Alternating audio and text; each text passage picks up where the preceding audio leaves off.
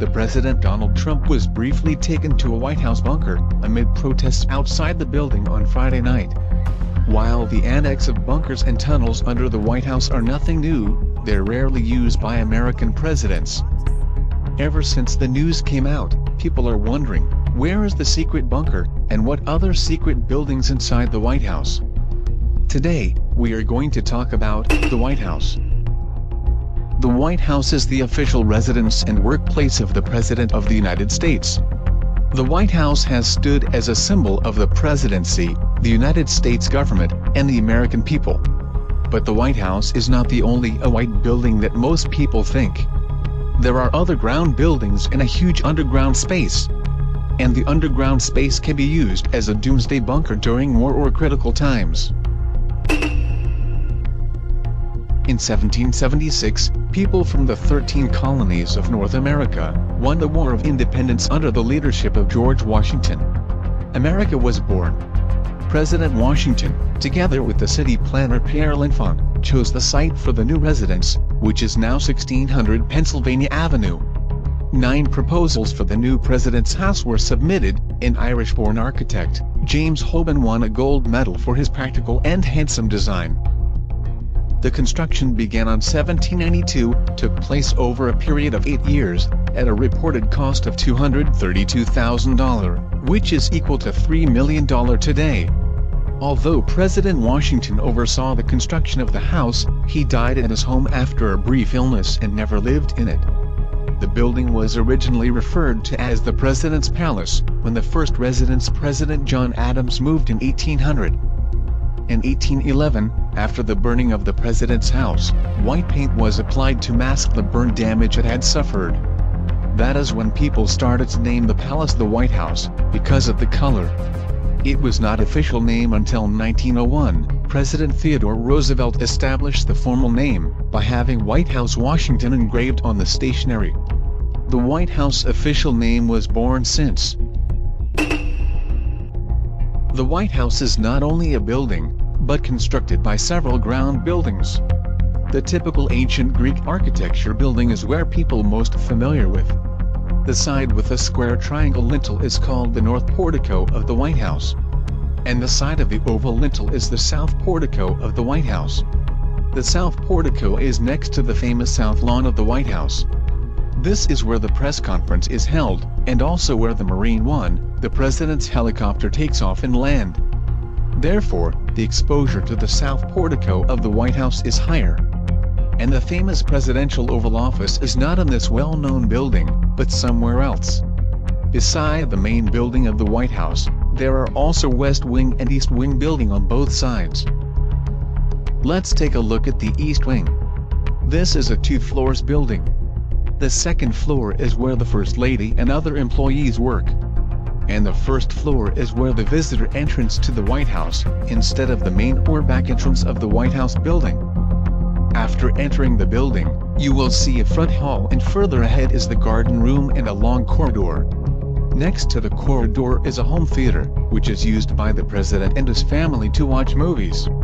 Since the White House has undergone many renovations, the theater current decoration is red velvet color. Sometimes this room is used by the president to give a speech. Further forward to the end of the East Wing building will be the visitor foyer. From here you can enter the main building of the White House.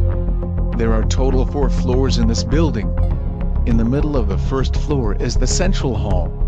And the main entrance of this hall is where the foreign ambassador enters the White House. There is a 1-lane bowling alley in the basement of the White House under the north portico. Bowling is just one of the many recreational facilities presidents have enjoyed the use of at the White House over the years. Through the stairs, you can reach the second floor directly. The first room is a very big fancy ballroom for social gatherings and prom events. Then there are the other 3 rooms called Green Room, Blue Room, and Red Room. They are multifunctional rooms decorated with different colors. The decoration here can be freely designed by First Ladies. For example, their Green Room was originally designed and decorated in a series of revival styles by the First Lady Grace Coolidge, followed by Pat Nixon, and later Laura Bush also contributed in the decoration and renovation. However, every renovation will be carried out on the basis of the original room design. Large-scale renovation is prohibited. The blue oval-shaped room was designed by Jacqueline Kennedy, using French-style decoration. It is also known as the most elegant room in the White House. And the third floor is a close area where the president and his family lived. This floor contains bedroom, dining room, and various entertainment facilities. There is a sunroom, also known as the sky parlor, on the top of the oval lintel. It is a comfortable place with a beautiful view over the Washington, D.C. It was a much simpler sunroom at the beginning. The purpose was to give the President William Howard Taft and family a cool place to sleep on hot nights. The sunroom later expanded and redesigned to include kitchenette. The sunroom has been a particular favorite of many first family. On the left of the main building is the West Wing. While East Wing is the place for First Lady, then the West Wing is where the President and other employees work. There are many rooms on the first floor, and the biggest room is for the United States Secret Service. And the most important room in the entire White House is the Situation Room. It has the world's most advanced communication and command facilities, allows the President to conduct secure communications with outside. This is also the room where Obama and others watched the raid of bin Laden in 2011. The Situation Room has all kinds of protections against surveillance with unique design, where the Air Force One has the exactly same design to evoke the same feel, textures, and sounds for the convenience and comfort of the President. The long room connects to the West Colonnade is the Press Corps Room.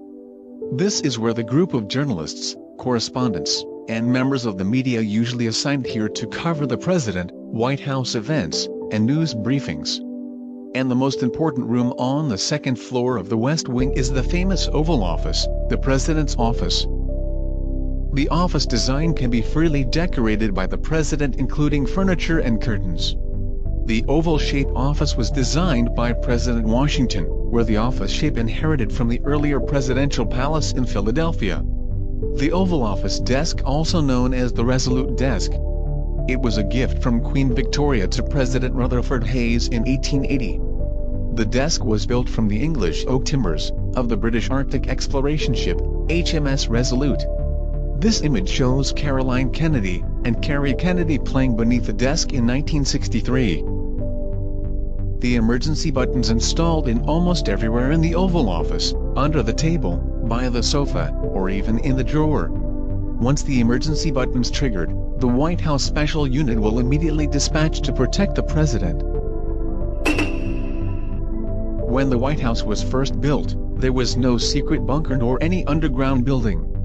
Until the year of 1941, the first bunker was constructed under the East Wing building during Franklin Roosevelt's presidency, in the wake of the Pearl Harbor attack. In 1952, during Harry Truman's presidency, considering hegemony between America and Soviet Union are on the verge, plus the possession of the nuclear weapon in Soviet Union, President Truman made a major renovation and upgrade to a Doomsday-ready bunker, with 1 meter thick in concrete wall, and able to fit up to 200 people. The secret bunker is known as Presidential Emergency Operations Center. It is completely isolated from the outside world, and able to provide up to 48 hours air, capable to defend against nuclear weapons, biological weapons and chemical weapons.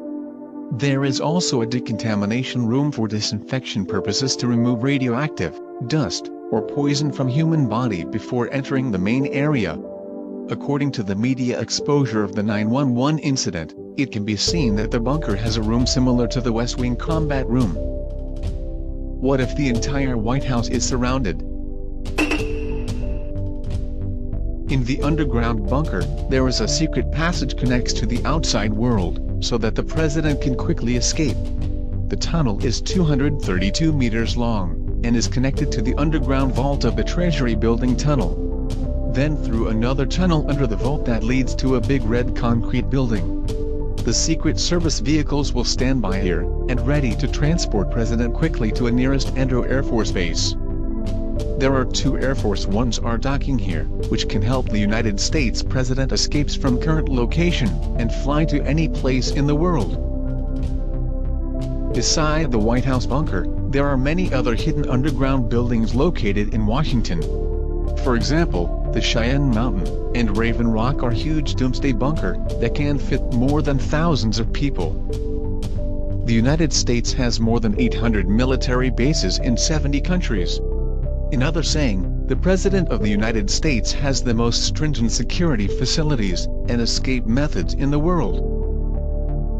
Regardless, the true danger is unavoidable. Those dangers can only be avoided by serving the people well, bring the people to stay great, and become even better.